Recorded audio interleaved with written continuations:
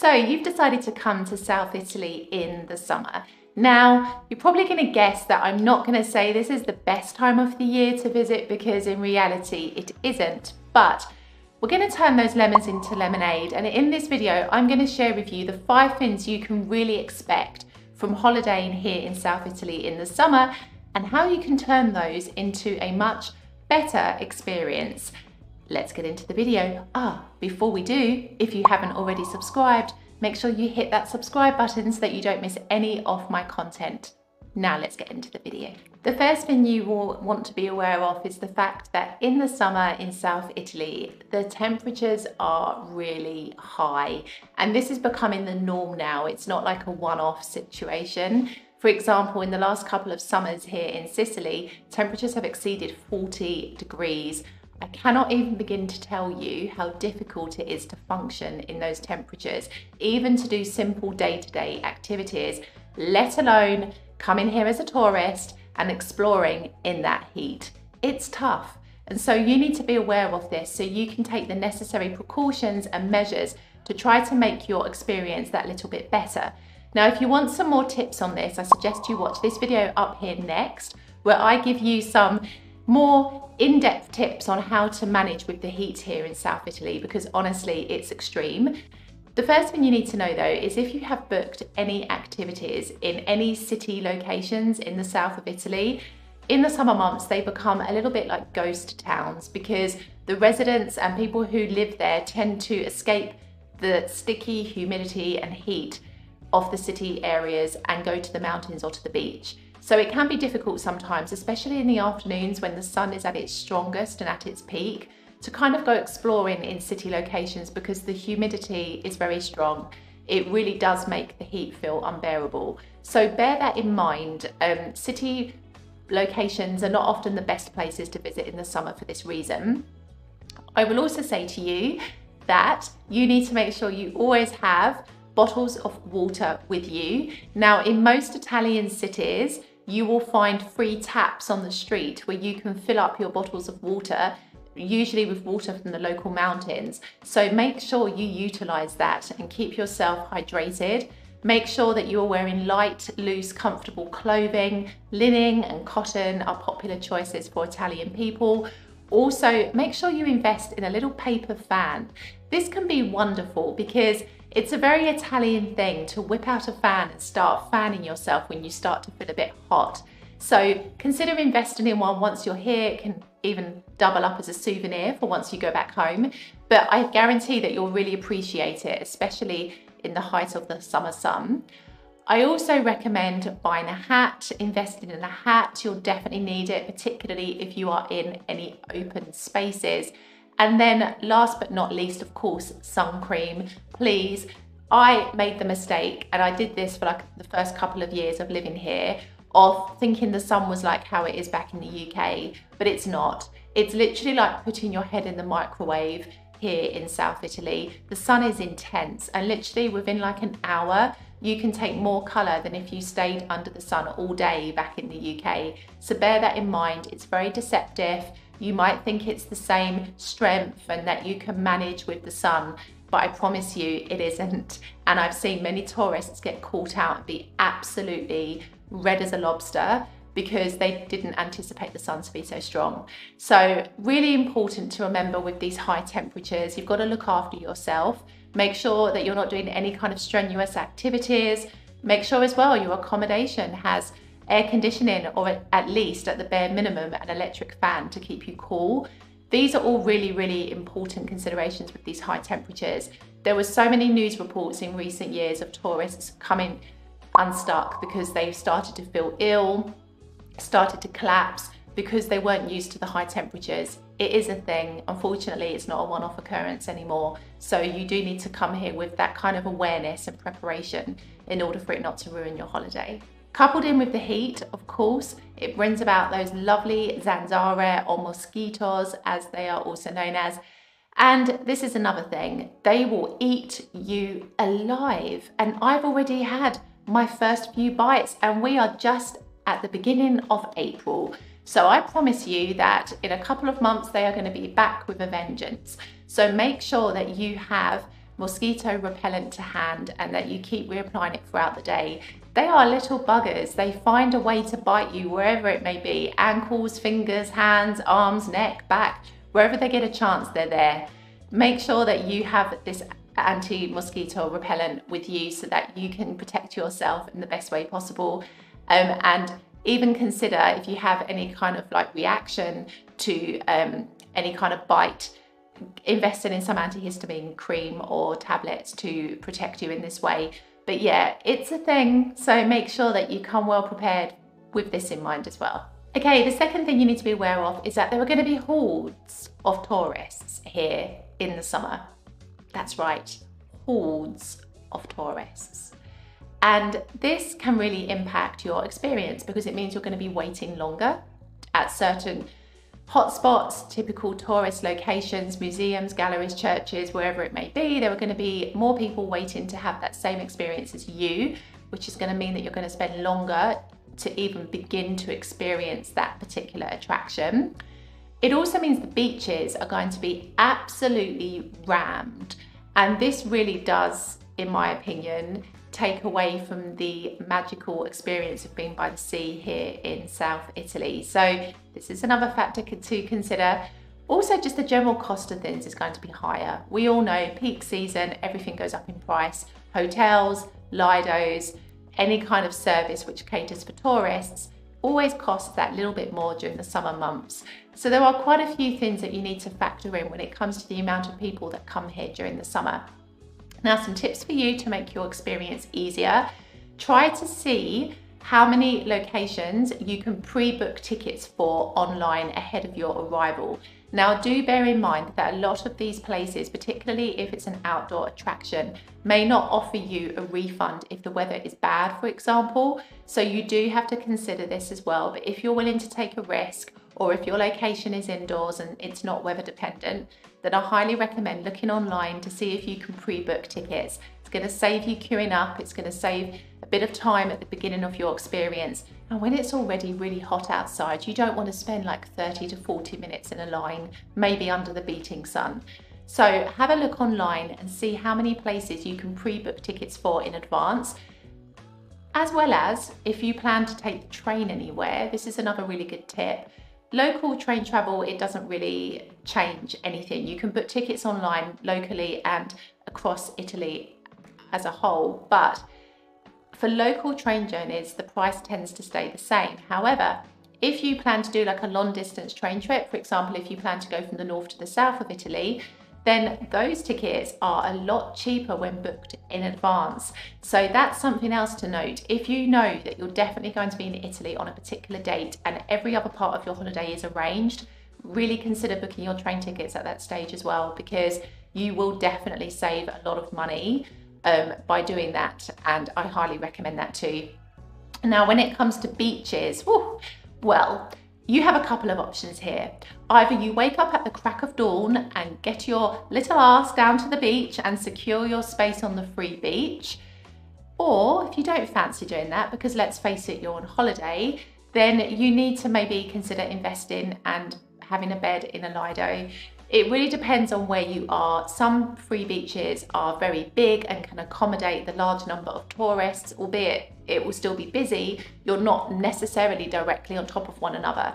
But other beaches, oh goodness, like Mondello, for example. I always use Mondello because I'm here in Palermo and it's the one beach everybody talks about going to. But in the summer months, the Lidos have a large part of the beach fenced off for their use, which leaves just a really thin strip of so-called free beach, which means that there isn't enough space for everybody. People are on top of one another and it's not a really comfortable experience. So in those kinds of situations, I would recommend that you book a Lido, because at least you have a bed, you have your own space, and you have like a section of the beach that is kind of just for you. So really do your homework. It all depends on where in South Italy you are. I would say though, Lidos are probably your best bet if you're in a particularly busy part of South Italy, just because the beaches are going to be unbearable. And also, I say this with the greatest of respect, but Italian people often don't really understand about personal space and the boundaries that people sometimes like to have. Like, it really winds me up. And I had this just the other day as well. Consider we were in March when we went to Mondello for the first time this year. And Mondello's a big beach when the Lidos aren't open. And you know, like, there was enough space for everybody. Yeah, of course, we've got a lovely position on the beach and somebody decides to sit bang next to us. But why? Like, you have the entire beach. This is not the height of summer. But this is just to give you an idea of how frustrating it can be sometimes. So at least if you have a bed in a Lido, you've got your space and you can kind of feel a bit more comfortable in that way. So this is definitely something that I would recommend. In terms of the cost of services, well, there's not a lot you can really do about that. Unfortunately, it is just how things are during the whole peak season. So if you want to save money, just don't come in the summer. Like, that would be my suggestion to you. But other than that, there's not really a lot you can do. Try to research where the locals go in terms of to buy food and drink. Do the typical Italian thing, especially if you're going to the beach. Go to the bar, buy a panino, buy some street food, eat it on the beach. That's a really, really typical Italian thing to do. And it's usually the least expensive option as well. You can even go to the supermarket, buy some fresh bread. They will even make, the majority of supermarkets do this if they have a meat counter. They will make the panino with like the cheese, with the meat, whatever you want, and then you can take that to the beach. But yeah, you do have to kind of reassess things a little bit when you come here in the summer due to the sheer volume of people, so it's definitely something to bear in mind. The third thing you need to be aware of particularly applies to the month of August, and sometimes it creeps into the beginning part of September as well, but you will find businesses closed. Now, I've spoken about this in many other videos as well, but this is the period of Ferragosto, which is the traditional Italian summer holiday. And not every business, because some businesses are switched on and savvy and they want to make some money during that time. But for the majority of small independent traders who don't necessarily rely on the tourist industry, they will close during a period of time in August. 1 week, 2 weeks, some take the entire month off. Some take the latter part of August into the beginning of September off. It all depends on the business. But what that means for you as a tourist is if you plan to come here and try to discover some of the more local places where the locals go to eat and drink, for example, you may find those places closed in the month of August. So yes, this is something to be aware of. In order to make your life easier, come up with a couple of different options as to where to go to eat and drink, just in case you find one of those businesses closed. Try to avoid the tourist hotspots if you can when it comes to eating and drinking, because I hate to say it, but it's real. You will pay more at these places and not necessarily receive the best quality of food for that price tag. So yes, come up with a few different options. Have a plan A, B, and maybe even a C as to where to go to eat and drink, because you will find some of those places will be closed during the month of August. So you kind of need to be a bit prepared. Now, if you literally have no idea where to go for this information on the best places to eat and the best things to do, like a local, then I can be of help. I have just launched a personalized travel guide at this moment just for Palermo, where I will create a tailored package just for you with things to do, places to go, what to eat, where to go, to have a truly authentic Italian experience. You can find all the details on my website below, msbritaly.com. I'll link it up here. But if you plan to come to Palermo in particular, this guide will be invaluable for you because it's catered just for you, your needs, your requirements, but it's also going to be something very, very authentic. So go check that out. Okay, the fourth thing you need to be aware of is that you'll likely find mountains of rubbish, particularly in the popular tourist places. Oh, this breaks my heart, but it's real. Like here in Palermo in the summer, it's like every single year, the rubbish bins pile high like the Andes Mountains. It's a regular occurrence. A lot of it is because the infrastructure for rubbish collection here is flawed completely. Like it just cannot cope. It's not a reliable structure. But that aside, the sheer volume of people as well doesn't help so much when, you know, rubbish bins get filled up a lot quicker. The collections aren't necessarily increased to cope with this. And so you will find parts of Palermo, parts of many other cities in the south of Italy that get quite dirty at this time of year. So bear that in mind, okay? It is quite normal, especially when you have a lot of people descending upon a particular part of Italy in a very short period of time. Now, on the most part, Italian people, especially when they go to the beach, they're very considerate. They will pack up their belongings, they will separate them if that particular part of Italy recycles. Like, you know, you will find people who are very conscious of where they are.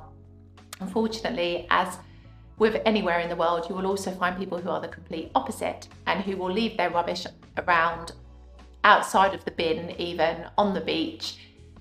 It's one of those things. But essentially, you do have to understand that certain parts of Italy will be a bit dirtier at that time of year, and this can even affect the sea quality as well. All of the people in the sea, any rubbish that people don't throw away ends up in the water. You do have to factor in this can happen, and so it is something that you need to also be aware of. Now, in terms of what you can do to make your experience easier in this respect, well, it's a tricky one. The only thing I can say is to take personal responsibility for your rubbish when you're here. Make sure you're disposing of it in the best way possible, recycling wherever you can, and just looking after the space that you come to. We can't be responsible for other people, sadly, but we can always be responsible for ourselves and our actions. And so that's the piece of advice I can give to you. Be patient. It isn't like this all year round, necessarily. The rubbish collection is a bit of a taboo subject.